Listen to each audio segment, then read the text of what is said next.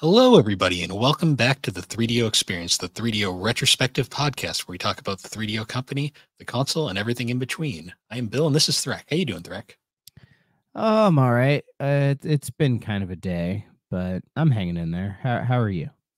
I'm doing all right. We're like super busy at work right now, so I'm like Mm-hmm. doing like these like rush jobs, but like I'm also like multitasking on like three other things at once. So So it's your life as a podcaster, isn't it? kinda, Yeah, yeah, in a sense. But other than that, it's been all right. Just well, that's good. getting through the week. Weather's finally warming up around here.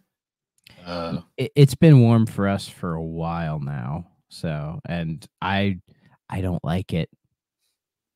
See, New England is weird. Like I woke up yesterday, it was like 60, and then this morning it was like 20. So I, I don't know. Yeah, it's weird. That's weird.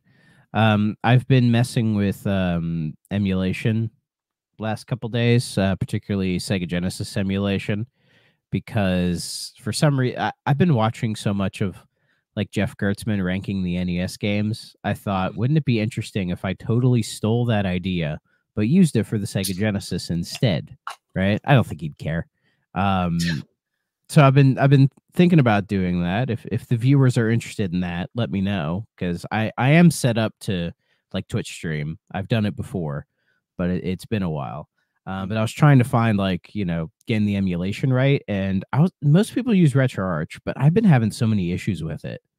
Like it's just a pain in the ass, particularly when it comes to this guy, the 8-bit Do M30, which is like a Saturn style like 6-button controller, and it's a great controller, but for some reason it doesn't sync to RetroArch very well. But I learned of a different multi-system emulator called BizHawk. I've been using that, and it is so much better. Like it doesn't look as nice, like it doesn't have a clean UI, but it's so much easier to use and just runs perfectly. Like I don't have to fiddle with all these. Like using RetroArch feels like it's using the PS3, which is like when you're trying to figure out some weird setting issue, you have to like go online to figure it out.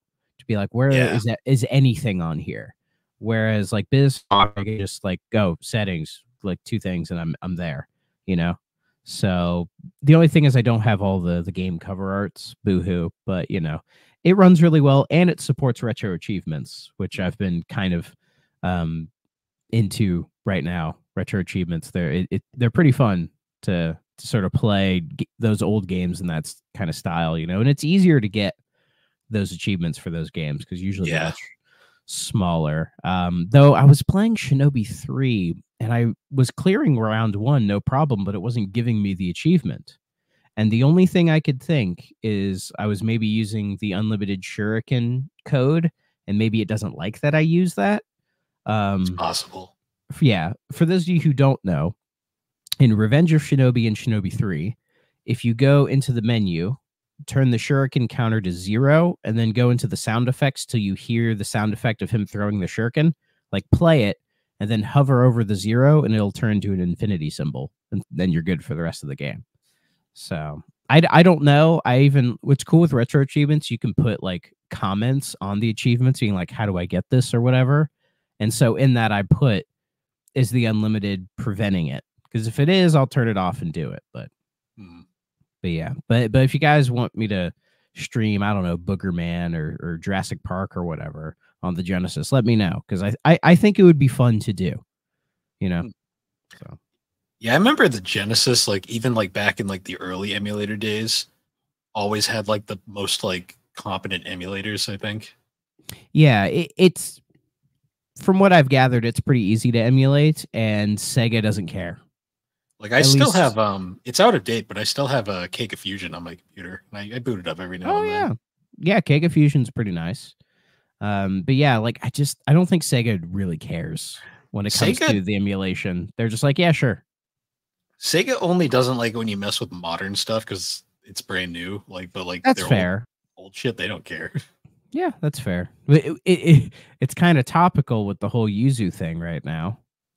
I think the only time Sega ever cared was that one, when they killed that Streets of Rage remake. But I think that's because they were doing Streets of Rage 4 at the time. I don't remember that. There was a Streets of Rage 2 remake, I want to say, that they were making, and I remember it was like one of the few times Sega went and like killed something. Huh. Um, but I remember because like Streets of Rage 4 got announced like shortly after, I believe, or like a year later. So it makes me wonder if that's why. It's possible. So, but who knows? But yeah, that whole Nintendo Yuzu thing, like, did Nintendo go after Yuzu because Yuzu had like a Patreon, so they were getting money from people? That's my guess. It's really hard to tell with Nintendo sometimes because they really do just tend to throw lawsuits around like crazy sometimes. But if you notice, they don't go after emulators all willy nilly. Like emulators specifically, they don't like. They've never. Well, they only went after Dolphin for like because Dolphin wanted to go on Steam. And Yeah. then Steam's like, oh, we have to check with Nintendo. And Nintendo said, oh, if you do that, problem. So they didn't do it. And then Nintendo, I guess, had somebody go through their code and found like the whole Wii key thing. But I think that got resolved. I don't know. As far as I know, Dolphin still exists as it is. But like all the other notable Nintendo emulators kind of are still exist. Like Nintendo doesn't go after them. They typically go after the ROM sites, which is the more like legally illegal part. Like an emulator isn't illegal in and of itself, but No, they're Bleem proved that like years ago. yeah, and Nintendo doesn't want to open that case again. Yeah. Um, so and then you see like people on Twitter just being really annoying about it. People who like are pro Nintendo, like deep throating that boot, and then people on the other side who are just like, oh, I always pirate Nintendo always because it's always the right thing to do or whatever, and they're just as annoying about it, you know? Yeah, it's like both sides of the extreme. Yeah, it's dumb, Like I don't give a shit what you do, but I can understand why a company would go after something like this when it comes to it's more modern stuff that they are still trying to sell you. But when Nintendo went after what was it, Citra 3DS emulator, that felt petty just because they Yeah. discovered they were doing that as well, and we're like, oh, we'll do that as well, See, what I found interesting about the whole thing was like I was thinking back to like the Kinectix emulator from like decades ago. Mm-hmm. And I remember because that one was famously like sold on store shelves, and like there was going to be like an Apple, like Steve Jobs famously like promoted it at one of the trade shows. And the only way Sony got rid of it was ironically they bought the company and discontinued it. Oh, that's interesting. Like they couldn't legally, they lost every lawsuit because like basically the courts were like, they didn't illegally steal any of your data. They legit made it from scratch and it's perfectly legal. As long the reason Sony was mad is because people were finding ways to burn discs and do stuff which could get around actually buying the games and such. Oh yeah, yeah. And to Which be fair, in their situation, I would understand why they would care. yeah, I just find it really funny that Sony's like solution to like this like problem they couldn't get rid of was they just bought it and discontinued it. Well, if you can't beat them, buy them, right? There's a lot of theories that that's how PlayStation 1 emulation has been possible on all these consoles for years, is they've been just using the Kinectix software. I mean, it would make sense if only Sony actually used that PlayStation 1 emulator or emulation on their own little service. Yeah, I'm surprised they didn't keep that with 4 and 5 considering it's so easy to emulate PS1. Yeah, and when like it's in the PS Plus Premium tier, you can have like PS1 games, but like aren't the pickings very scarce? Yeah. Like I haven't looked at the list or anything, but I imagine it's not great because people are saying, oh, the NSO offerings are better. Yeah, I haven't. I mean, I have Sony physical PS1 games. It's not even something I bother with, but Yeah. Yeah, it's not great. I know Bleem, on the other hand, was more of a case of like Bleem's whole gimmick was that they were not only were they emulating the PlayStation games, but they were making them look better. Via software acceleration, and they were also releasing them on the Dreamcast, which Sony was not amused by. That's fair. That's fair. But Bleem won all their lawsuits. The only irony, the sad irony is they may have won, but Sony just kept suing them until they went bankrupt. I guess it worked. It did. Yeah, I found a list of them. We won't go through all of them, but it's it's not great. There's one Ape Escape game. I'll give them that. Two, I'm guessing. Just Ape Escape. That's original. Oh, the first one? Yeah, that's not a bad game. Ape Escape 2 is on the PS2 one. Yep. No 3. Not the best in the series, but nope. So, they have War of the Monsters on there. That's great. That's an awesome game. Yeah. I mean, I'm glad they're doing something, but I mean, like most things Sony does, it's kind of been half-assed lately. Yeah. Do you think they're getting into that like PS3 mindset again, where they don't have to try as hard? You think? It's really hard to say. I honestly have no clue what any of the big three are really doing right now. Well, Nintendo's just doing what they always do, really.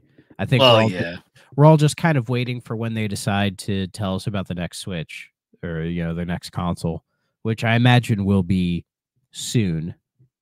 My guess is within either this month, like we'll probably hear about it before June, I think, especially if it got delayed next year. I think we'll hear about it within 3 months, I'd say. Xbox is, just doing what they do. I mean, they have first party games on coming up opposed to, Sony. So, but we'll see. But it's okay because when PlayStation doesn't have any first party games, articles come out saying that's a good thing. That's fine. That's okay. But then if Xbox did it, everyone would be like, oh, they're dying and they should just quit. Like it doesn't click, man. Yeah. So. I mean, gaming journalists are hacks anyways, for the most part. Oh, yeah. There's a couple I like, but, not I mean, it's like the real media. There's the few that are really good and the rest are kind of shitty, but exactly. It is what it is. Yeah. As long as you're out there playing your classics, you're doing all right. Yeah. It's coming, everybody. The funniest thing, I shared so I got the physical copy of Plumbers Don't Wear Ties for Switch. I shared it on Reddit. My God, the comments were so brain dead. It wasn't even funny. What did they say? They were they made it an anime ? Because I had the anime cover out. It just looked better. Which Reddit did you post this in? The 3DO Reddit of all things.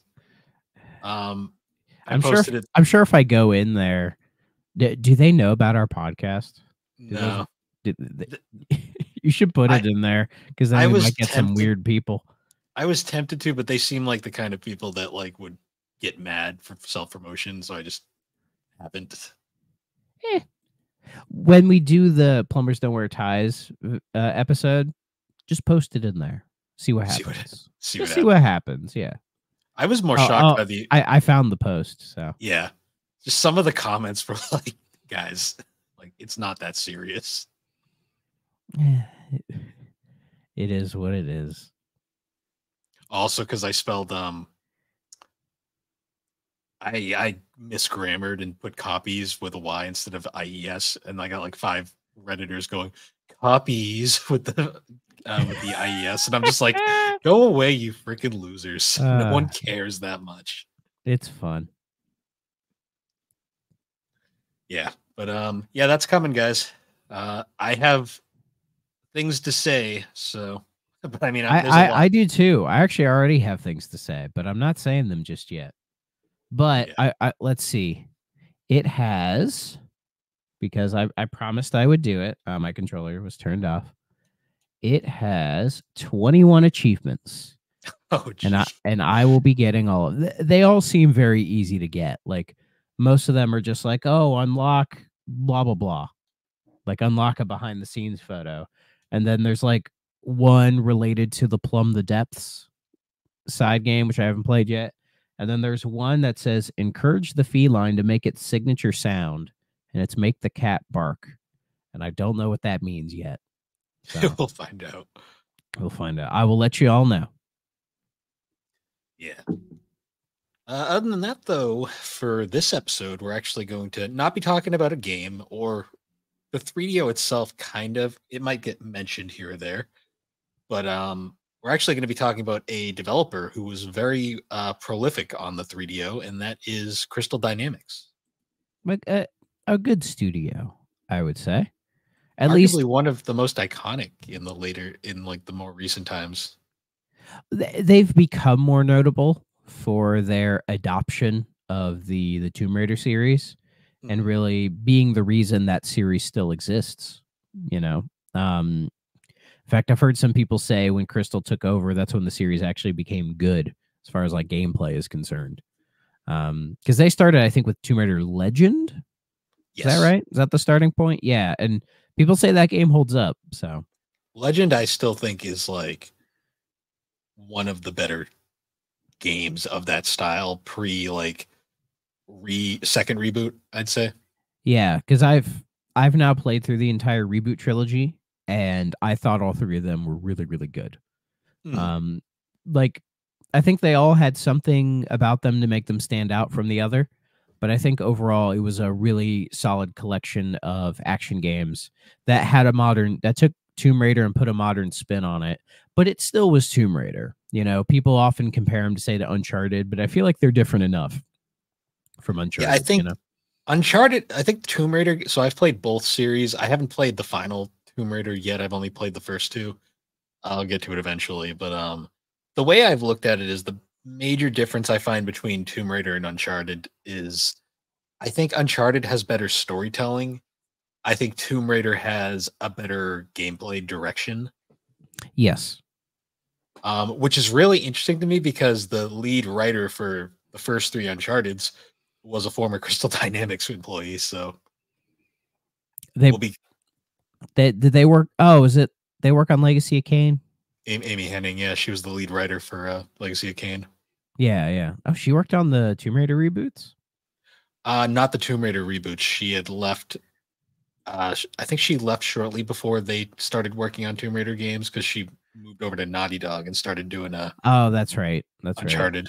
Yeah, and now she has her own like studio, I think. Yeah, because she got like shuffled around a bit because she left Naughty Dog during the production of 4 to work on that Star Wars game right before Disney pulled the plug on LucasArts. Yeah. And then she kind of was all over the place for a bit there. Yeah, she was the creative director and writer of the first 3 Uncharteds. She helped out on Golden Abyss. She's credited as a writer on Battlefield Hardline of all games. And she also did the story concept for Forspoken. Oh, good Yeah. for her. Good for her. Oh boy. Story concept, like what does that mean? Can mean anything. Oh yeah, I forgot she was a designer and artist on the classic Michael Jordan Chaos in the Windy City for the Super Nintendo. Hell yeah. Yeah, if only that had a Sega Genesis version, I probably would have played it. Is it bad that I find that game to be slightly better than Shaq Fu, but not that much? Well, I actually have never played this game. Is it just like a 2D action platformer type game? Yeah, it's very. It reminds me a lot of the Home Improvement game. So Looking at screenshots, yeah, like you could tell me it was the same dev and I'd believe it. yeah, it's Yeah, like one of those things. Like, why did they make a game of this back in the day? because they had Michael Jordan's likeness. Well, yeah, because Michael Jordan's one of the biggest names in the world. So Well, in '94, he was probably like, yeah, the most famous athlete at that time. So true. makes sense. I mean, he's still a big name. Have you ever watched his Hall of Fame speech when he went I've to the seen it. NBA Hall of Fame? Yeah, he's It an is, interesting guy. but it's surprisingly bitter. Hmm. You know, you would think a guy who, for a lot of people, is still considered the best to ever play the game. It's just he used that time to like air out a lot of grievances he had, and it came off kind of weird. You know, that it's like Yeah, you're the biggest ever, but like you know, you still have all these like petty things you've built up. You know, when it's like, this is your time to be like, fuck those. I did it. Here I am. You know, I don't Yeah. know. I don't know. Uh, he's an interesting guy. and Interesting now we guy. have He rocked a Hitler stash in one of his like, I forget. It was one of the many things he did commercials for, but there was a couple where he had like just this for the stash, uh and I was like, that's an interesting choice. yeah, he's probably one of the few people that could get away with it just because of how big he is, but Yeah, I mean, I noticed it. I was just like, that's weird. You know. it's interesting because he co-owns a NASCAR team now. Oh yeah, he does. Yeah, Yeah. they 2311 with Mr. Dennis Hamlin. And apparently the story is they just kind of were like, "You want to start a NASCAR team?" And he said, "Fuck it, why not?" And they started a NASCAR team. Yeah. Why not? They're Why doing not? pretty good. They've won like 5 races, so That's good. That's good. for a I feel startup bad. team. I feel bad for my mom because Brad Kozlowski. It just seems bad luck this year, where it's like there were two races where he was like doing really well, and then a crash happened and he was out. You know, Yeah, plate tracks. it happens. But yeah, so Crystal Dynamics, they've been around longer than I thought, honestly. They're about as old as we are. Yeah, Well, they actually, were, they're older. They're older than us. yeah, 31 years ago. They founded in 1992. Interestingly, they were founded by Madeline Canepa, Judy Long, and Dave Morse. And interestingly enough, those three were actually former 3DO employees that spun off. So this company kind of comes from 3DO in a weird way. Is it like they're like how Activision is to Atari? Yeah, in a sense. Like, Mm-hmm. so Dave Morse in particular, he was the founder of Epics, and he actually was the lead designer developer of the Atari Lynx. And then he later founded the studio that actually created the 3DO hardware. Mm-hmm. An interesting. Oh, go on. The Atari Lynx, a interesting handheld, surprisingly kind of underrated. It's Like a really good handheld. It just like doesn't really have a lot it. of games for it. Well, it's massive, clunky, hard to use. Though if you go through its library, what it has, not bad. No, And the Lynx, it's pretty decent for what it is. It's probably the closest thing you would get to like a portable NES at the time. and I will say the Lynx 2 is much more comfortable and convenient. Yeah, and a lot of games that were on the Lynx were also, I believe, on the 7800. So there was quite a bit of crossover. I've told that the version of California Games on the Lynx is probably like the best version of it. It's pretty good. Um, and there's like a platformer on here that the 7800 version is garbage, like hot garbage, but the Atari Lynx version is actually really, really good. Scrapyard Dog, looking at I the gotta list. find that one. I've been looking for it. Yeah, y'all might know the cover. It's the dude has a big nose for some reason. Yeah, the 7800 version, I hate it, but the Lynx version, pretty good. Interestingly enough, too, uh, if I'm butchering these names, I apologize. But apparently, Madeline Campina and Judy Lang, they actually worked for Sega at one point, and they were huge in the launch of Sonic the Hedgehog in America, and they're often named like the mothers of Sonic. Like they were big into the whole like localization and like his whole American debut. Oh yeah, were they the ones that fixed up the They Mickey like Moused him basically. well, because like wasn't it Sega Japan saying like, oh, he needs the band and the girlfriend and all that, and they were like, no, no, no, no, no, no, no, Yeah, they don't. He they doesn't need all that. they also like were famous for like that Mickey Mouse looking design that he had in like the first three cover arts. Oh, because I believe they had Sega of America artists redraw him to give him more Yes. of like an American look, which I also think was a good idea.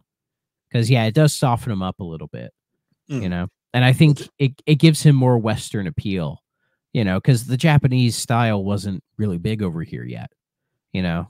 But when you get to say Sonic Adventure and they have that redesign that's much more like anime based, you know, it's used everywhere. Because by that point, it made more sense.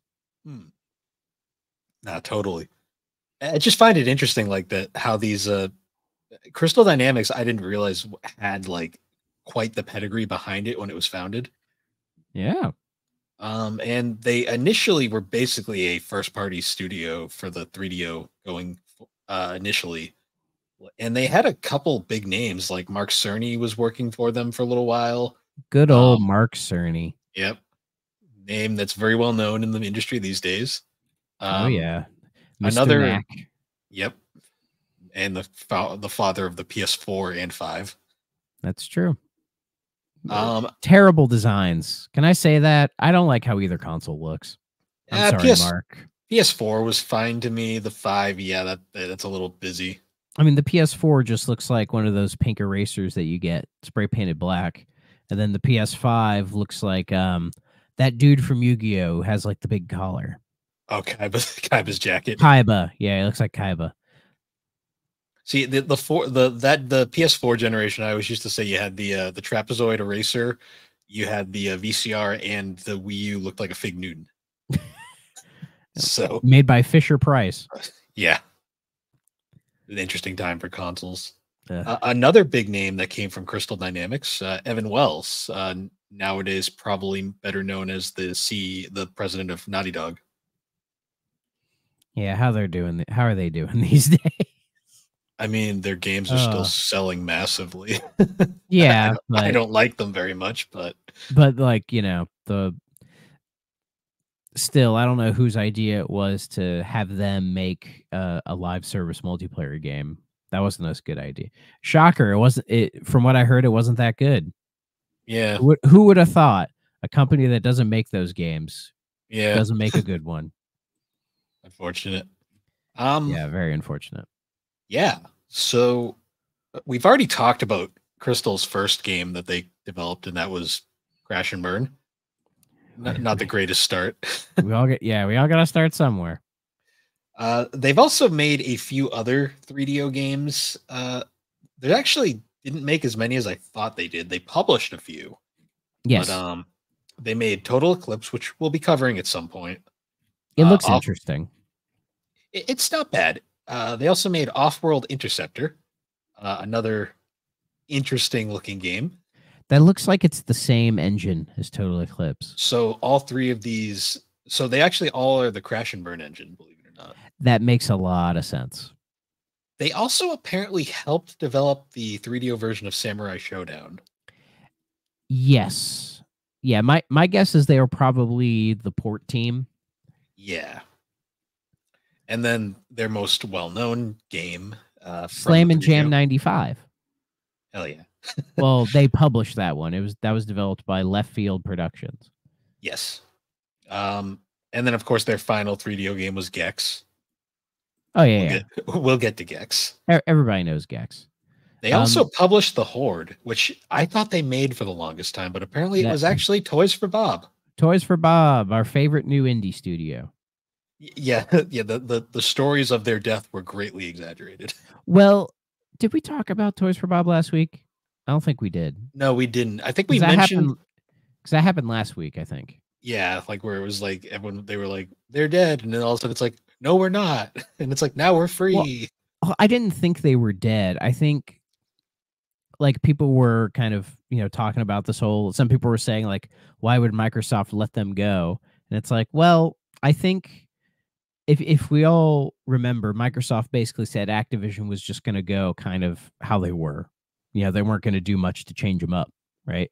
Outside of letting Bobby Kotick go. Yeah, get rid of that guy. So, and Toys for Bob were just going to be one of those many studios at Activision that were just going to get swallowed up into helping out with like Warzone or something, right? In fact, if you go to their website, you'll see like, oh, we did Crash 4, we did the Spyro trilogy, we also helped on Call of Duty Warzone. Like, it doesn't fit. Doesn't fit at all. So my guess is Toys for Bob probably saw the writing on the wall and we're like, well, because they're also doing Crash Team Rumble, but I believe all that like paid content is free now or something like that. So like Crash Team Rumble, surprisingly fun game. Well, I think now if you want to play it now would be the time because everything's there and ready to go. But I think they saw that outside of an occasional Crash game, they would just be helping out on Call of Duty, and that's not their strong suit at all. No. So maybe they went to Microsoft saying like, hey, is there something we could do? And then Microsoft's like, well, you have to kind of go through Activision, and Activision doesn't want to let you go. And So maybe Toys for Bob were like, hey, we want to do our own thing. And credit to both of them. They let them go, which I think Yeah. was good for them. But people also, but what also they said is they're entering into an agreement with Microsoft, like a partnership. So I don't know if that means Microsoft's going to just maybe later buy them as like a little separate thing, just add them to the studios, or they're just going to keep them independent. I have no idea. I'm not I think they saying one might way or the other. keep them independent for a bit just to like let them see what they do. Because Yeah, because I think it would be smart to. Well, Toys for Bob have said they want to do new IP, which I think is a great idea.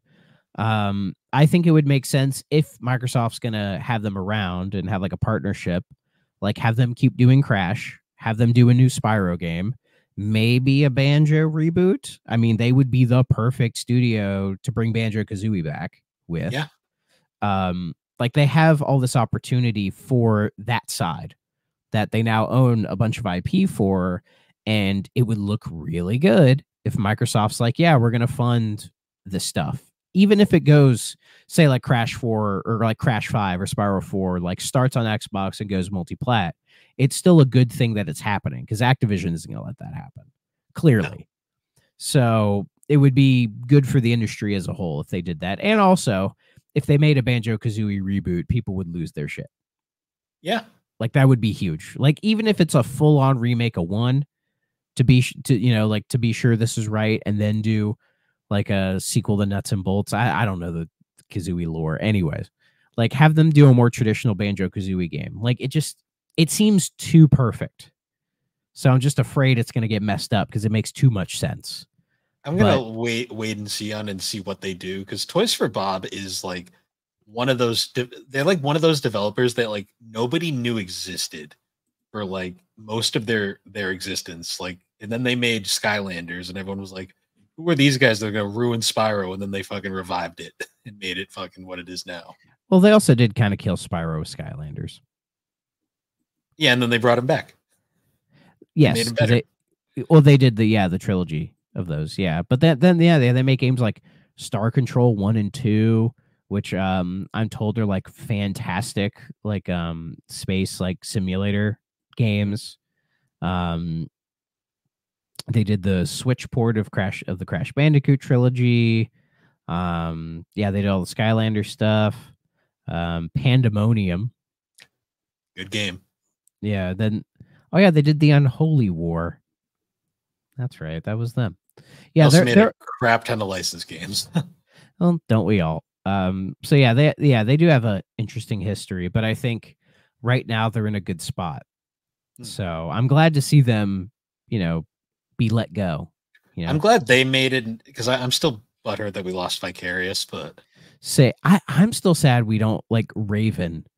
Raven Software is stuck they're because they're just they're the there. Warzone. Well, they're the Warzone team now. That's what they do. Whereas like before that, they did a lot of really cool stuff, Oh and yeah. it's a shame that they're just stuck. And then You know. there's the dying husk of Radical Entertainment that's still there, apparently. Yeah, maybe we'll get a prototype 3. Yeah. I doubt it. But yeah, Crystal. Ironically, Crystal made a lot of sequels to games that they didn't create. Like they made Pandemonium 2. Electric Boogaloo. Yeah. Which was a good game, but it was also like weirdly edgy for no reason. They made the characters like extra sexy for no reason. Which I was like, The 90s? I Question mark? guess probably. Um and their most famous publishing game that they did not make, despite common belief, is Blood Omen Legacy of Kain. That is true. Yeah, they didn't make that one. No, that was made by Silicon Knights before that studio went insane. But then they started making the Soul Reaver Yeah, ones, which I they think people tend to like more anyways. so Blood Omen Legacy of Kain is an interesting Zelda top-down Zelda clone Yeah. um, with vampires. It's not bad, but it's very by the numbers, I guess you could say nowadays. It had some interesting story stuff. And then Crystal Dynamics basically just kind of like stole that series and they're like, this is ours now. And then they just kind of ripped off Tomb Raider but made it Soul Reaver. Legacy of Kain. Arguably, they made it better. Arguably, Yeah, because I still say Legacy Soul Reaver is one of the most impressively programmed games I've ever played yeah, for that era. especially the Dreamcast version. That's the version I played. It has no load times. It's really impressive. It's Very like a seamless. Jack and Daxter one, not Hmm. as seamless as Jack and Daxter one, because like you do notice, wow, this hallway is very long for some reason. Yeah, it was sort of their bread and butter for a little bit. Also mixing in like, Walt Disney World Magical Racing Tour, Oh yeah. or Uh, Mad Dash Racing for the Xbox. yeah, they Crystal made some weird games back in the day, which I Oh find yeah, really interesting. Whiplash. What the hell is this? Oh, Whiplash does not get enough love. The hell Whip is this thing? so Whiplash, ironically, they made it after the Legacy of Kain series ended, which is really weird to me. So Whiplash, believe it or not, I believe from what I've read, this is the Gex team, and this is what they did after Gex. Huh? Why didn't they It's just make it Gex? I'm assuming because Gex is dated and they don't know what to do with Gex anymore. But like the last Gex game they made was in '99. At that point, it was a deep cover Gecko. Yeah, I don't know honestly. It's never I really don't been know either. explained. I don't. Whiplash is a 3D platformer though, and it is insanity. It looks Um, insanity. it was actually it was criticized and had controversy because the game was apparently considered it promoted cruelty to animals, despite being cartoons.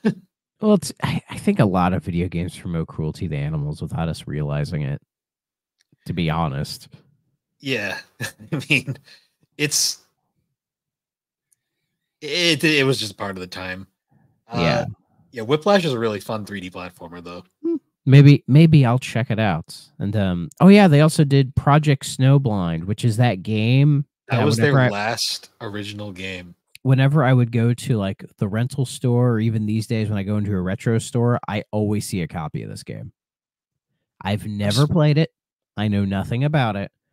I just know whenever I see Project Snowblind, my first thought is, oh, that's a snowboarding game, because it was like in the era of SSX, and nope, it's just a first person shooter. And my guess is that's exactly what it is. So Just apparently, it's on Steam oh, for $6. what a No, thank you. steal! What a steal! Yeah, there's a couple 3DO games on Steam. Not that many though, but there's a few. So apparently, Project Snowblind was originally began development as a part of the Deus Ex series, and then I guess they kind of it just evolved into its own thing, but it still kind of retains some Deus Ex elements. It looks nothing like Deus Ex to me. Yeah, that's probably why it changed into its own thing. Yeah, and then that's when they adopted the Tomb Raider series. Is that the correct word to say? It was more like their parent. It was taken away from its parent, and they just kind of were like, "Here, watch this now." Somebody else needs to look after this. It's like Well, its because parents. Its parents killed it. Well, because Angel of Darkness is bad. It's like look So what the bad. parents did. Look what they did. They called child services on them, being like, "Hey, can you save them?" Yeah. And then they only made 2 games after Angel of Darkness core design: Smart Bomb and Free Running for the PSP. Yep, and they're apparently both average. And Yeah, though they did make one of the craziest games I've ever seen in my entire life for the PS2.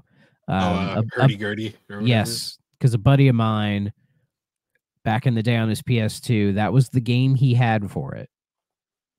I forget the story of how he got it. I think it was just like his stepmom just like saw it and was like, "Oh, he'll play this," and he played a shit ton of it. And I've been meaning to play it just because it looks so ridiculous. And I've never seen it. well, look at that cover. You've seen that cover, right? Yeah, because I always used to mix it up with Oak Age. The it's another PS2 game that's like an RPG that's completely not related in the slightest, but it has a similar cover. Yeah, this is like a weird like strategy game or something. Like I don't know how to describe it. It is wacky. It is wacky. I may end up playing this in the future and talking about it. So we shall see. But it looks fucking weird, dude. I will say, Tomb Raider Legend, their first Tomb Raider, that is like by far my favorite like version of like Lara Croft's like design was. Oh, Tomb Raider Legend. Yeah, Well, because she's she's not still ultra realistic, but she's also not like Tomb Raider One, like stupid looking like levels. it looks like they found like a middle ground of like her looking a little bit more realistic while still retaining what people liked, which is boobs. I mean, they're not like she doesn't have a model that doesn't make sense. That's what I'll say. Yeah, yeah. And it's weird that some people would claim that like the newer Tomb Raiders, like I mean, yes, they toned down the Laura Croft sex appeal, but like I don't know, it's still kind of there, but it's just not the main focal point anymore.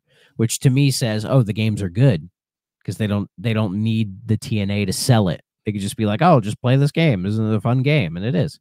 And I'm sure the Legends game, the like Legend Anniversary, I'm sure those games are good too.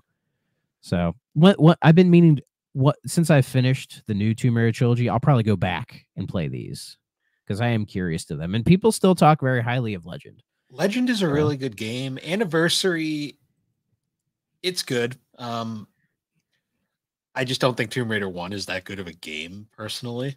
I but think it's just, Anniversary is like a full on remake of it. yeah, it's a good game. I just feel like it's so an interesting thing about Tomb Raider Legend actually that I found out was they actually brought Laura Croft's original creator in as a one of the main writers for the game, Toby Gard, which is partially why it kind of like revived the series' roots in a way. Yeah. It was probably a good idea to do that. Well, because I believe Toby Gard left after the first or second game because he did not like the direction that Core was taking it. That's fair. And then I think it's Underworld, which was the sequel to this one, was being done at like the same time as Anniversary. Yeah, Underworld is interesting because it was the PS, the next gen one, and there's like evil Laura Croft in it. Like it's like a shadow Laura Croft at one point. Yeah, but wait, they all were PS3 360.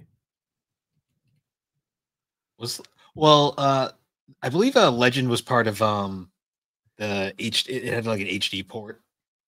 Yeah, well, according to Wikipedia, Legend was released on the Game Boy Advance, which I need to find that copy, the GameCube, PC, the DS, PS2, PS3, PSP, Xbox, and Xbox 360. So the And most PS, of those were released at that time. The PS3 version is what came out in 2011, super late, but all the others came out in 2006. yeah, the PS3 version was part of the HD collection, which had it was a Legend, Anniversary, and Underworld in one convenient pack. Gotcha, gotcha. Because yeah, I know this was like that time where like the 360 was Yeah, brand and it new, and a lot of games that were made for like PS2 or OG Xbox were probably just like HD'd like real quick, and then just kind of thrown on the 360. yeah, because if you play Legend and Anniversary and you look at the graphics, you can tell right away that this is a PS2 game. Yeah, it's like, oh, it's in HD, so it looks a little cleaner, but the assets aren't really HD. So That's actually funny because they later re-released it in the HD collection on 360 again, despite all those games having standalone 360 releases. yeah. In fact, I have Legend in here because I think I bought it for like $3 or something. It was like dirt cheap. So I figured it was a no brainer because I've heard people say good things about it. Yeah, there it is right there. Oh yeah, it's got So great story. I yeah. actually got all the Tomb Raider games up until like the 2013 reboot in a Steam sale for $5. Like everything What? from Tomb Raider 1 to 2013. Did you get the two Laura Croft like shooter things? I don't think those were included. I think it was just the main series games. Okay. I haven't played these. Like I'm not even quite So sure what they are. they are okay. They're interesting, actually. I have one of Guardian of them. Light and Temple of Osiris. So they're what's funny about those is those are part of the Legend canon. Like they're Okay. even though the reboot happened, they're still technically like the old canon. So weird. Yeah, it's thing. weird. Yeah, I know these both came out on Switch. I think it was last year because I had heard a rumor that like some Tomb Raider games were coming to Switch, and some people were like, "Well, they're not going to get 2013 on there, would they?" I mean, even though 2013 was on the 360, The but I Switch met could run 2013. That's probably it. well, Rise was 360 as well. That's true. Well, that's like porting Somehow wizardry. that was port wizardry, absolutely. But even then, it's just like Tomb Raider 2013 on Switch would be weird. And it's like they could have just like did say Legend. And I think people would have been like, "That's a weird old game," but sure. Oh, But people I would think have ate that up because Legend is so yeah, popular.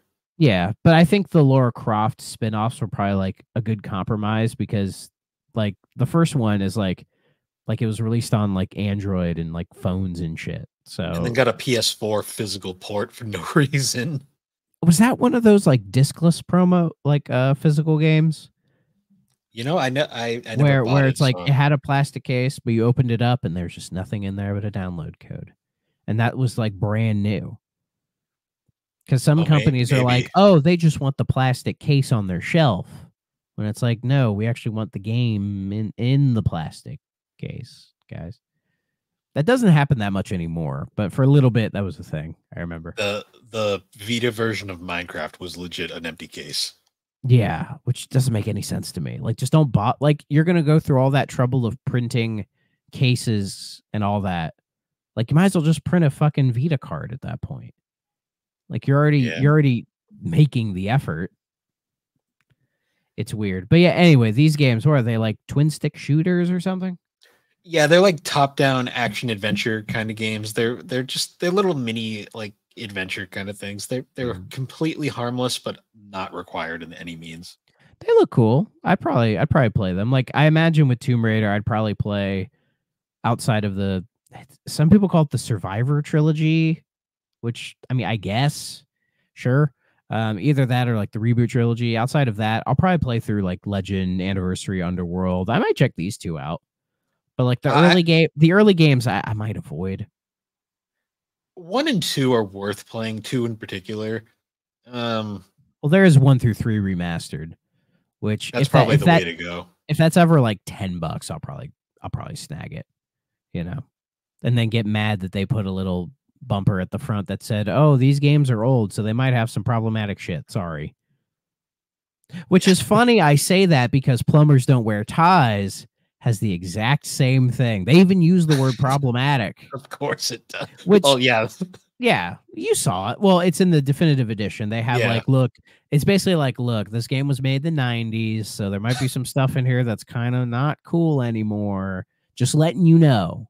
Which it's fine that they said that, sure. Yeah, there's no problem with that. But at the same time, the people playing this game know what it is. Oh yeah, if you're playing so Plumbers you know, Don't Wear Ties, you should know in advance. But yeah, you know. In fact, before you even start the game, like a pre Plumbers Don't Wear Ties definitive edition review, before you even start the main game, it says, "Oh, there's this like little video. Do you want to watch it beforehand?" And you go, "Yeah, sure, why not?" And it's just like a 6-minute video of them being like, "Why did we do this? We're not sure. Maybe you'll tell us." Well, their main argument is that if we're going to be pro game preservation, then we need to preserve the bad stuff as well as the good stuff, which I agree with. I think everything should be preserved, no matter how good or bad it is. Plumbers Don't Wear Ties. Last point on Plumbers Don't Wear Ties before the actual episode. That is a game that needs to be remembered just to showcase this is not how you make a video game. I mean, if somebody tried to make a video game like that nowadays, either that's what they're going for, or yeah, they have just no idea what they're doing, and they should choose another career. I'm honestly surprised we haven't got an indie game that kind of parodied this style. Yeah, like an ironic one or something. It's probably for the best. I mean, we could probably do it, but no. No, I don't think we know any women who'd be willing to do something like that. Yeah, we can't hire a local wrestler. I mean, we probably could, but you know, I don't know. I'm sure there's one worth it. I'm sure there's one on Fiverr.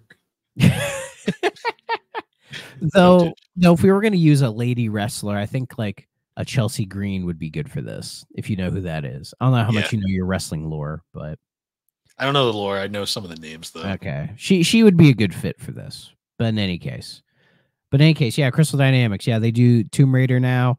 And And a really they've shitty done a good Marvel job game. with it. Well, the Marvel game, the Avengers game, I don't think was their fault. No, it wasn't. I It haven't was played it. I have no idea. I think it was on Game Pass for a while. It might still be on Game Pass. Maybe I should try it. Let me know, audience, if I should try out Marvel's The Avengers. Sure, if it's on Game Pass, I'll give it a whirl. From what people told me, the first half is like a standard kind of action adventure game, what you expect, and it's pretty okay. But then somewhere around the halfway point is where they introduce all that live service crap that just tanks the game. Yep. And from what I know, and from what some other people have implied, that was Square, because Crystal was owned by Square for a while. In like pushing for them to do live service stuff, and they're like, "Well, we're already like halfway through the game, you know." So it seems forced. From what I'm told, it was like very forced in there. It sounds a lot like Suicide Squad in a way. Well, I think Suicide Squad, I don't know anything about that game at all, other than it looks bad. From what I've heard, it was made to be a live service game from the start.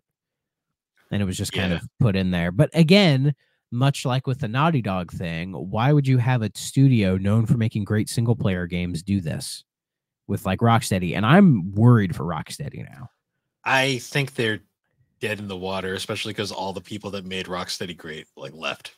Like, I feel they should get one more chance to like make a game that people know Rocksteady for. Like, maybe not another Batman. I don't know if we could do another Arkham game.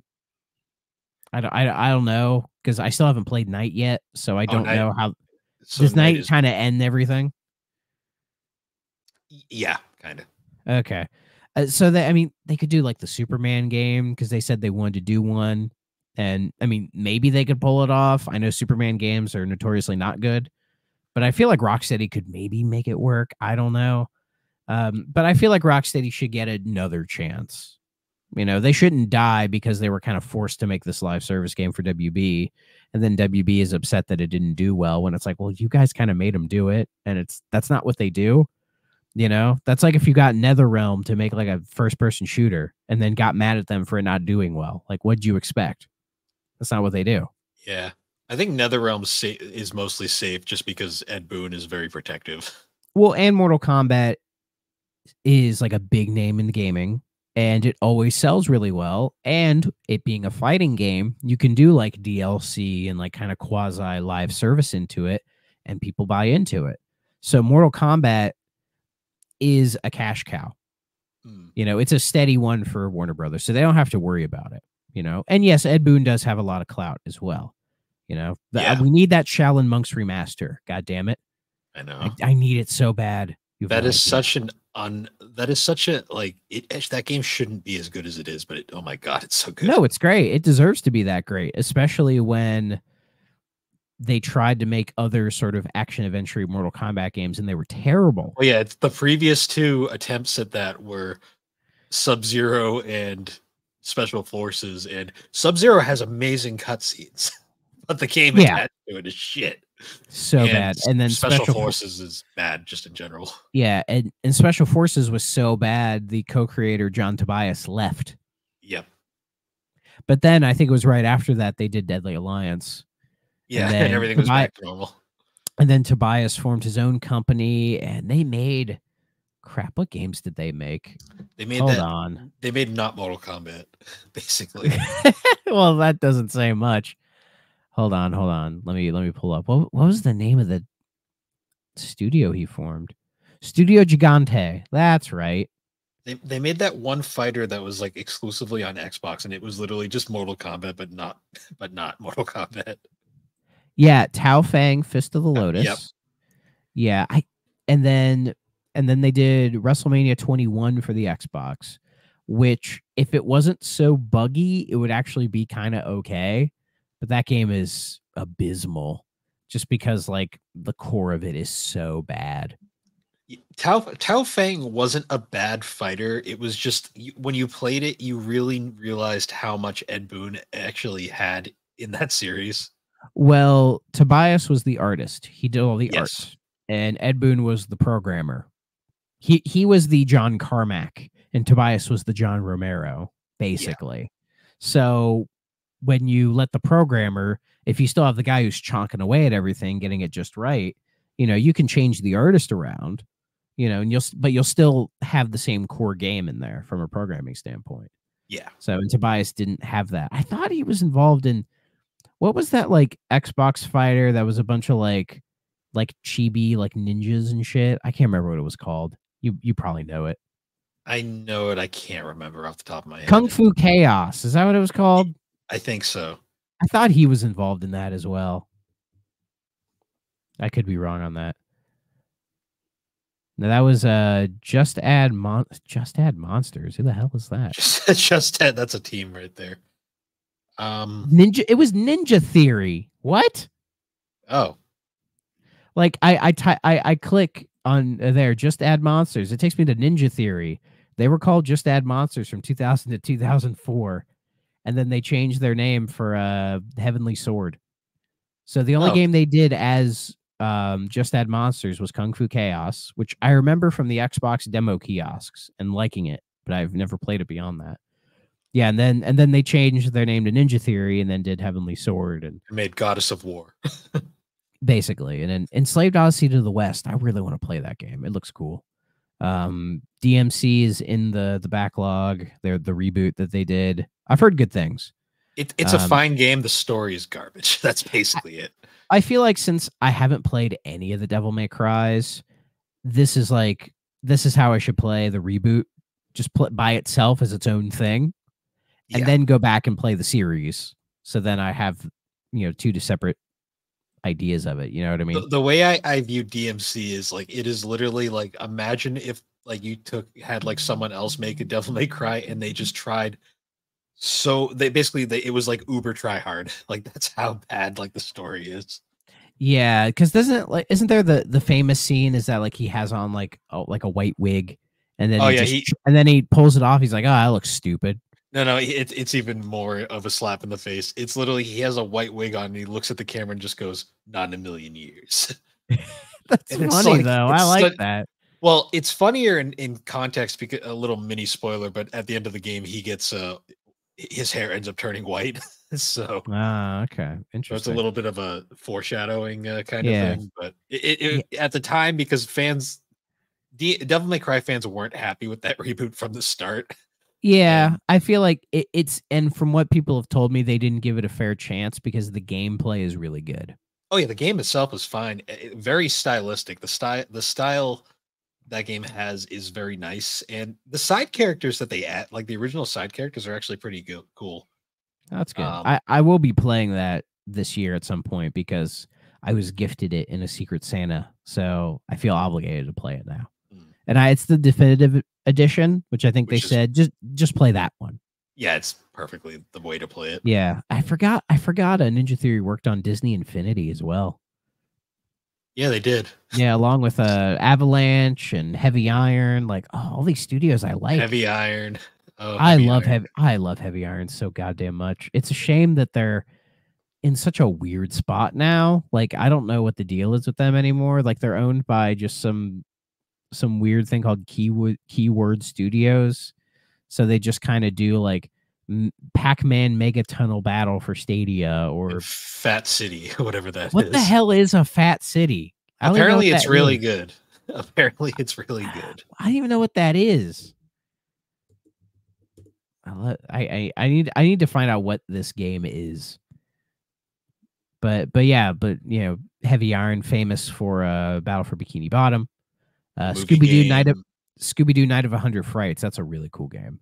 The two Incredibles games from that era, which I have a soft spot for them. Pretty much every Pixar movie tie-in from that time. Yeah. And then they did Family Guy Back to the Multiverse, which is not a good game. No, and then some weird fitness game. UFC Personal Trainer. And now they're and then for a while they were helping out on like Call of Duty games. Like they're credited on Black Ops Cold War.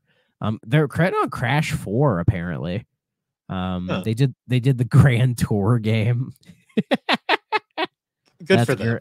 Oh That's no. awesome. Anyways, Yeah.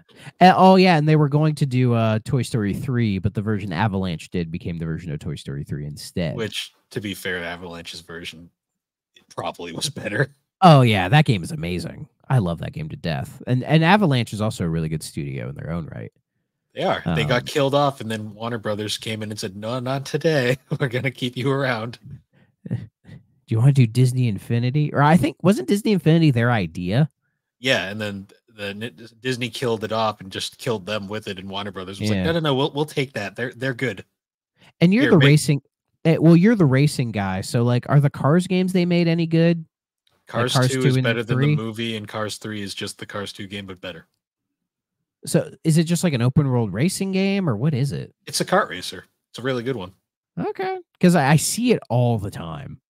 And people are like, no, it's good. Like, The okay. general so the joke with the Cars 2 game is like, wow, the game is better than the movie. Okay. Yeah, and then they did Hogwarts Legacy, which not I'm just gonna leave it at that, I guess. Yeah. If you like it, play it. Yeah. I mean, I don't have a Hey, problem with it. it's not their fault, okay? No, Like, no, I was the strong person who was like, hey, Avalanche didn't do any of that shit. Leave them alone. yeah, You don't have to hurt yeah, them. yeah. Like if you're angry at J.K. Rowling for the things she has said, as I am, direct your anger at her. I'm not going to direct it at Avalanche. When, especially during the PR for Hogwarts Legacy, they were trying so hard to be like, we're not that. We swear to God, we're Well, not that. they're definitely not because they actually legit put a trans character in the game. That's basically a Yeah. giant middle finger to J.K. Rowling. Yeah, and I think there are some trans people on the dev team as well. So Yeah, so there's legit one of the NPCs that you can find is a trans character, and she's yeah. basically just one giant middle finger to J.K. Rowling. It's great. Does JK know about it? No, she doesn't give a shit. She got her cash already. Yeah. I doubt she gets residuals from that game. But I doubt it. I don't know. I mean, she's rolling in dough. She's fine. She probably signed off on it, said sure, and then took a nap in her pile of money. Yeah. Hogwarts Legacy, did you play it? I played the demo of it. I'm not a Harry Potter guy, so I wasn't really super interested in it. I played a bit just to see, and it's fine. Yeah, I'm not a Harry Potter person either. But I know like the people who are into that stuff like it. So Matt was telling me his wife is really big into it, so yeah, works for me. So good sign. I mean, hey, if they got a good game, good for them. Yeah, and then what are they doing next? I thought they had announced that they were doing something else. I forget. But anyways, man, quite the. It's funny how Crystal leads to so many other different studios because there was like a weird smorgasbord of like game studios from that era. Yeah, because because with Ninja Theory, I forgot to mention they did Hellblade, and I love Hellblade 1, love it to death, and I'm very very excited for Hellblade 2. That's probably like one of my most anticipated games of the year. So I'm fascinated to what it's going to be. Like, I know some people are, I guess, worried about it as far as like when they said it was going to be like, oh, like a 6 to 8 hour game in that dev direct, and people got mad. And I'm like, did you guys play Hellblade 1? Like, I think 100% of that game took me 7 hours. And that's perfect for what it is. It doesn't need to be like a 15-hour adventure. It's not meant to be that. So if Hellblade 2 is just Hellblade 1 again, but a lot prettier, and hopefully some refinements in the gameplay, and maybe like an extra hour and a half. Perfect. Perfect. That's all it needs to be. It's really funny. I just kind of had this thought about Crystal Dynamics.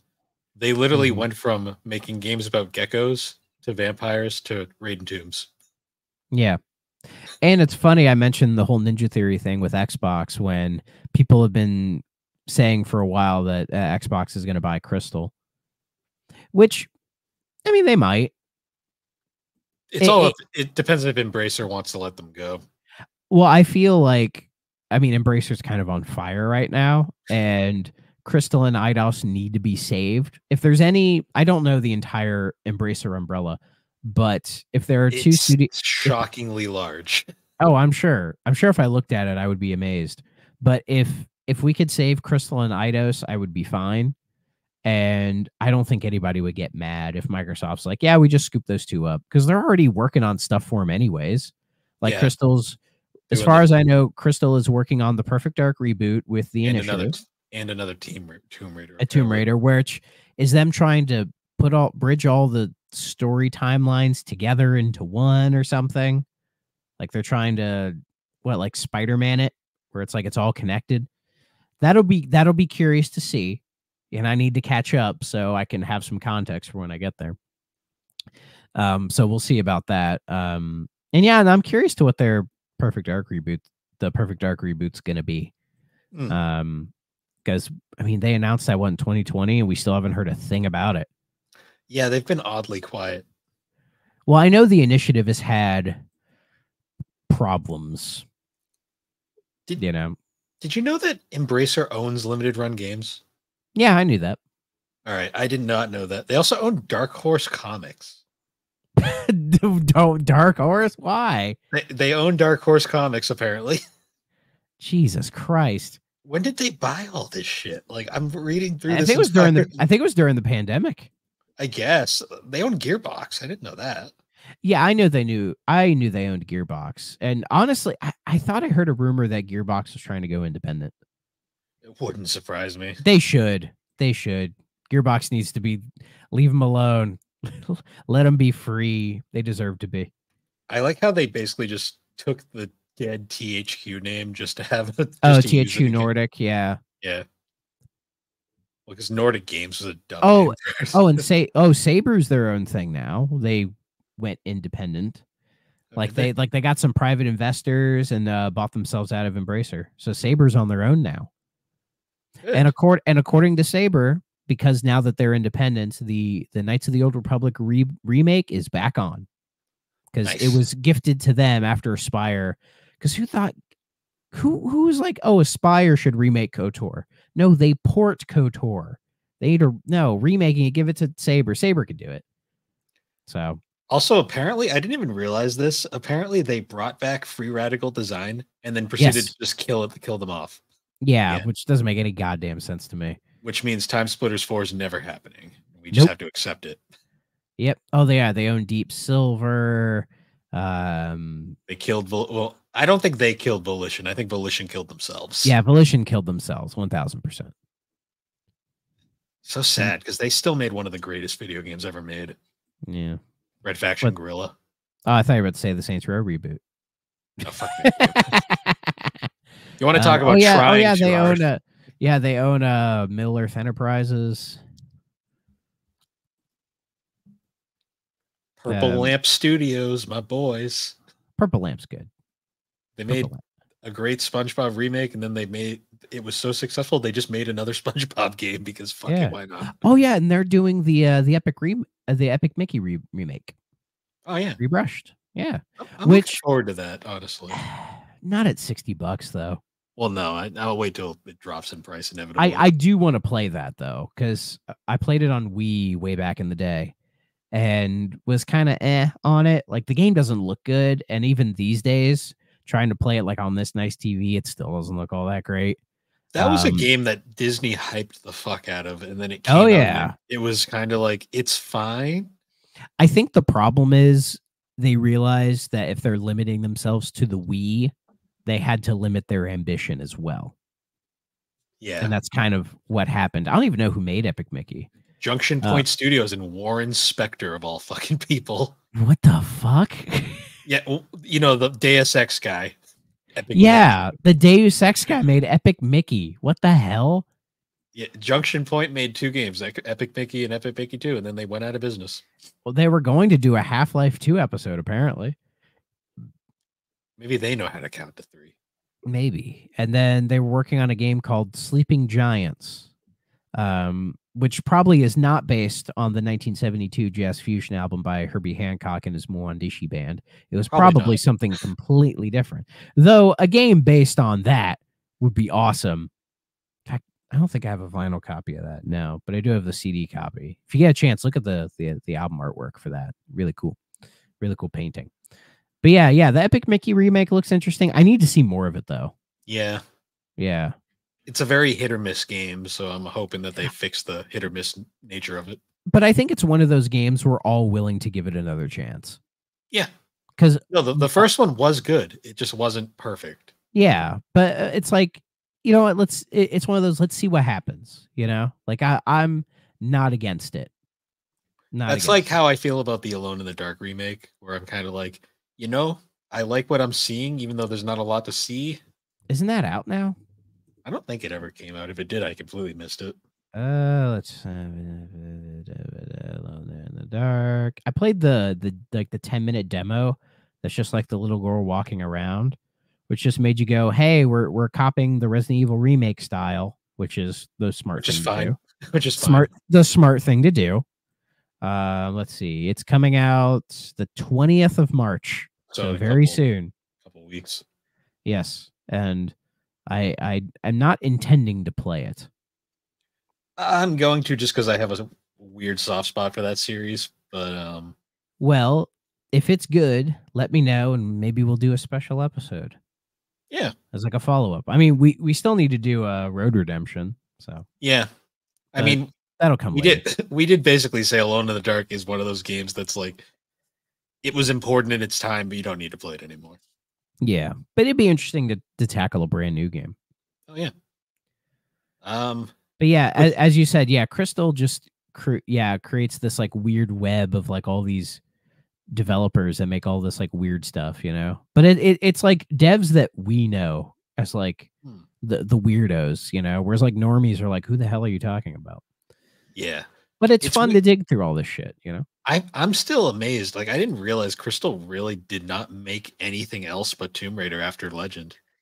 Yeah, that's all really. Well, they did Marvel's Avengers. Yeah, that was like the first thing. Yeah, and they're working on that Perfect Dark reboot. And then as I was trying to mention, I think I got lost in it. Eidos is helping out. I'm on the Fable reboots. Crap, I forget the studio is making that. The Forza The Horizon Forza team. guys. Forza Horizon. Oh crap. Playground. That's right. Yeah. I'm looking forward to the Fable reboot. It looks really interesting. Hopefully when we get the June showcase, maybe we'll get a little bit more, like maybe some gameplay. I'd like to see it. So, but I trust Fable's in good hands because Playground are really good. The Horizon games are fantastic, and you know they are British devs, and I get the sense they will keep that same level of humor and silliness that the As Fable long games as are they known for. as long as they don't do a Peter Molyneux and just like overpromise everything and just make a good game, I they don't should be think. fine. Yeah, I don't think Playground would do that. And plus, they have Eidos there to probably help them out with like the action RPG stuff because they've never Yeah. really made a game like that. Like they know how to make a big world with a lot of stuff to do because the Horizon games are massive, so they Yeah. know how to do that. Meanwhile, So Eidos Montreal knows how to make action RPGs very well. yeah, so I mean, it could end up being a banger, like a fantastic game. So, and I hope Might get me so. to actually buy an Xbox just to play it. So Hey, there you go. because I really do like Fable too. I hate to play that. But yeah, so Crystal, I'm not really worried about them. I think they're fine. I don't see them closing anytime soon. Hopefully. I mean, with Embracer kind of not in a good spot, who knows what's going to happen. But I think with Crystal, they have so many, they're doing so much stuff right now. Like, yeah, they are helping out in Perfect Dark. They are making a new Tomb Raider game. And those are, you know, IP that people know and care about. And I think the Microsoft Association helps them as well. So I wouldn't be surprised if, say, shit hit the fan and then Microsoft had to come in and swoop them up to be like, it's either we buy them or let them die, and we're bringing them in, and I think everyone would be like, okay, that's fine. Yeah, by then, I'm pretty sure. Like, well, I mean, people already don't give a shit about Microsoft buying stuff anymore. Especially if they're gonna make more stuff multi-plat. It's like Yeah, I feel like at that point, who the fuck cares? I think that was the key that they used to get everyone off their back, right there.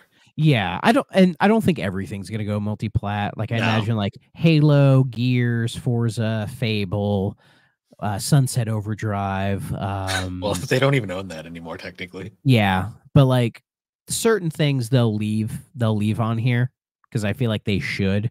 And I wouldn't be surprised if they considered like Halo and Gears, but then they probably went, well, we need like those franchises are so iconic to our brand, they need to stay here.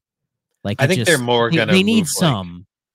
It's yeah, like Hi-Fi Rush, Pentiment, the smaller stuff, the which I rare think is Sea of Thieves. I'm very interested in. Like yeah, that would finally be fun. playing. And apparently it does have crossplay. I looked it Oh, up. thank God. So I that can't would wait for the that day that crossplay becomes standard.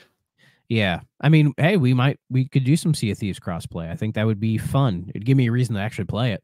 Because I've been Yeah. looking for a reason to play it. I've heard it's good. Like I've heard it's Oh like yeah. rare fine. It's like old rare again. So Yeah. And I don't think Rare Replay will ever cross over. no, I don't see that going anywhere. Especially when the main audience is like Nintendo fans. And it's better to just like drip feed them into the NSO subscription. You know? Yeah. Because that's what they know. Yeah. So that's probably the smarter thing to do. And then if you just want the whole hit, the whole at right now, it's right here on the Xbox, so you're good to go. Yeah, most Sony fans aren't even really clamoring for those rare games. So. I don't think Sony fans necessarily care about Banjo-Kazooie. No, the only thing Sony fans are really probably upset about is Crash and Spyro. That's really about it. Yeah, but I imagine Crash and Spyro aren't going. Yeah, I imagine they will. They'll probably. I imagine what most Xbox exclusives that go multi-plat, they'll be on here for like maybe 12 to 18 months, maybe 24 max, and then move them over. That's probably what they'll do. And I think that's fair, you know. And then stuff like, you know, say Call of Duty, it's like, well, it's coming to Game Pass, you know. We'll see if that moves the needle. I doubt it'll move the needle much. But who knows? Not a big deal. I think as long as we still have the big three, we'll be fine. Because if losing any one of those three would be bad. Honestly, yeah. And there's not like a competitor coming in to replace one of them. No, like I've always felt that if we had Sega and we had the 4, the industry would actually be healthier. But unfortunately, Sega was too. They did it to themselves. They did it to themselves. So what can you do? Yeah. But yeah, I like Crystal. They're a really good dev team, and the games I've played from them I've really enjoyed. I really liked the Tomb Raider reboot series. I thought they did a good job with those. I don't get the hate for Shadow. I think Shadow was really good. It's not as combat focused as Rise and 2013. It's a bit more puzzle oriented, but it's kind of what I liked about it. And the game's absolutely gorgeous because it's the only one that's optimized for the Series X and PS5. So the game looks phenomenal. And yeah, they're good. And I think Crystal are a good dev that have earned their pedigree as well. Yeah. And they have some weird stuff like in the past. And then they had like their like Soul Reaver era. And now they're like deep in their Tomb Raider era. And they might start doing bigger AAA stuff as well. Like I imagine if Perfect Dark hits really well, that could be a catalyst for them doing more stuff of that size. Yeah. Honestly, Crystal, I think Crystal is probably the other big legacy that the 3DO kind of left behind. Yeah, yeah. Where's the new Gex? Where's the AAA Gex game? They've teased that so many times lately, and it's like I think at this point they're just trolling us. I think they could do it. I think I mean, I don't think it'd be that hard to make. I'd actually kind of. I know the popularity. This wouldn't probably be as popular, but I'd actually kind of like another 2D Gex. Wouldn't be a bad idea. I don't know if Crystal would want to do that. I feel like if they were to make like a 3D platformer, or hell, Toys for Bob is independent. Maybe Crystal goes to Toys for Bob and says, "Hey guys, do you want to do a 3D Gex game?" I'd play that. I trust Toys for Bob. I'd play a new Gex. I'm just curious how they would do Gex's like humor. Like, would they try pop culture references again, or would he just become a fucking meme, like meme slinger? I mean, pop culture references these days are memes. Yeah, it's pop culture, man. I'm just imagining him slinging memes, like dead memes and shit. I feel like if you did it in the right way, it would be funny. Yeah, if they were like ironic about it. Yeah, or if they did the joke of like, oh, Gex is washed up and he's trying to stay hip with the kids. Like Honestly, if that that would be was the kind of shtick, funny. yeah, like an old Gex who's trying to like stay hip or whatever. Like they could make a reference to like maybe some kids see Gex and they're like, "Oh, you're the insurance salesman, right?" And he's like, Yeah. "No, that wouldn't be bad." Yeah, that would be funny. As long I as think they there's don't potential with Gex. as long as they don't have him get down with a full motion video woman again. That's that's the last thing we need. I don't think that would be allowed anymore. No, that cutscene is so fucking hilarious. Oh my to me. god! And I thought the Sonic 06 stuff was bad, which is bad. That is worse. Yeah, they straight up. She's like her full grainy full motion video is sitting on the bed, and then Gex's CGI model just walks up. It's like, what were they smoking? They made this. Oh my god! It was a different era, man. Ironically, Different time. the N64 version just it completely omits her from it. Good. A rare time cartridge space limitations was actually for the benefit. Yeah, God, that is such a funny fucking thing.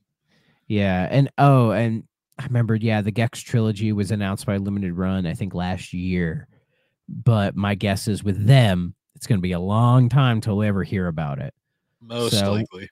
Yeah, though to be fair, I think for this show we'd probably just do the first Gex. So we'll probably just do the first Gex. We might cover 2 and 3 later. Yeah, like I would like to play those. So I believe they're both what, PlayStation? PlayStation, yeah, PlayStation and N64. Although the N64 version of Enter the Gecko is not very good. Yeah, I would just for those. I'd probably just play the PlayStation version. They're probably not on Steam. I doubt it. Don't think so. Gex 2 was hard to find anywhere for a while. Let's see. I type in Gex and I get nothing. Yeah. Thankfully, they're not really expensive games. They might be on my abandoned. Well, I probably shouldn't get the PC versions of those if they've never been re-released. I'd probably just emulate the PlayStation 1 versions. Yeah. It's not super hard. Yeah. Do you remember the advert for Gex 3 that was just Gex like spread across like her fucking boobs? And that was the ad. I've seen that before. It was like, Jesus, what a different time. It screams desperation. Yeah. That's what it says to me, that they were like, oh, these games really aren't hitting. We need to do something. That was the point where they realized I think Gex has hit his end of the line at this point. Yeah. Oh, and yeah, isn't the N64 cover of Gex 3 like him doing the Steve Austin thing? Yeah, like because they completely changed everything. Which, like, why the hell? Like, it doesn't make any sense. Like, if they had made the games good, it would have been fine. Just easy peasy. Also, like, it always throws me off whenever I hear like the British version of Gex because he's got like that like weird like Cockney accent in 2 for whatever reason. He would be a north of England guy. But then in Gex 3, he speaks in like jive talk, and it's really yeah. Jesus Christ. It's bizarre. I mean, thankfully, we had the same guy for all 3 games. I'm blanking on his name right now. John Gex. Oh, God, this is gonna bother me. What was Gex's voice actor's name? Oh yeah, that's the cover where he's like, yeah. Oh yeah, Dana Gold. Oh yeah, that's the cover of Gex 3 where he's holding the lady's boobs. Yeah. Like that's definitely a thing. I forget what it was where like she's wearing like jeans but no top, and then she's like this, and then Gex is behind her gripping on the boobs, you know. Yeah, a giant gecko. Yeah. And I'm glad that one wasn't called Enter the Gecko. Yeah. Oh jeez. But yeah, so Crystal Dynamics, definitely one of the brightest stars to come from 3DO. Love them. Honestly, like I think they were the second most prolific next to EA. Yeah, I would say so. We might find more as we go on, but there might be some Japanese devs that were pretty prolific on the 3DO, because the 3DO we haven't really gone into, but it had a surprisingly strong Japanese market, especially for what it was. Yeah, I mean, and that's not even counting just the porn games. For real. But even still, you know. That's why if anyone's trying to find a 3DO, you're gonna notice you'll find a lot of Japanese FC10s. Yes. And, And the porn games were American. There probably was Japanese ones. I just don't know about them. there was weird hentai games as well, but Oh yeah, of course, they aren't nearly as interesting. That's sad. Depending on who you ask. Yeah. But yeah, next week we're covering the big one, so Oh boy. that'll be a fun time. But Yes. till then, guys, you can find us on all the major podcasting platforms, particularly Apple Podcasts and Spotify. You can find us on YouTube with a video version of the podcast that'll probably be up shortly before the audio version. And you can find all of our links at linktree/the Barber Who Games. And if you'd like, you can join the GNC Podcast Network Discord server for all things gaming, collecting, 3DO, GNC, talk gaming, anime, all sorts of nonsense. And with that, guys, we will see you all later. Bye-bye.